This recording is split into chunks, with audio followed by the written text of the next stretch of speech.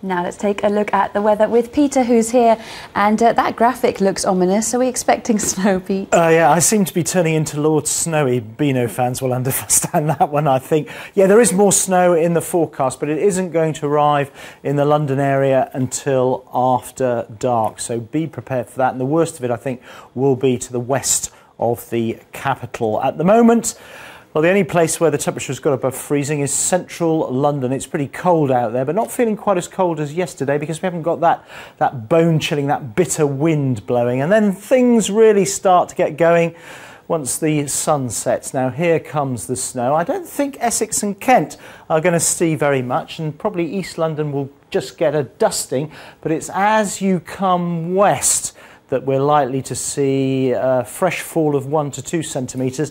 And if you're heading down the M3, the M40, the M4 out to the west of London, well, you could meet as much as 5 centimetres, perhaps even more than that. And that's the reason that the Met Office warning is in force just to the west of us.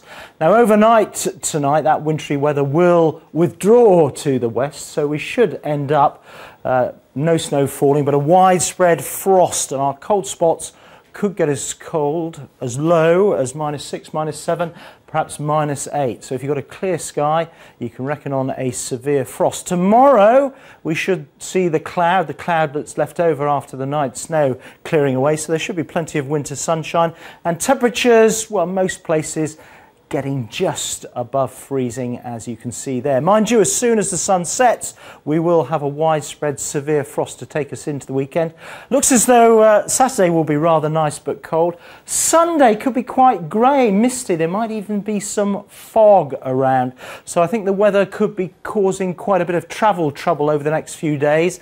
Remember, bulletins on our radio station, 94.9 FM.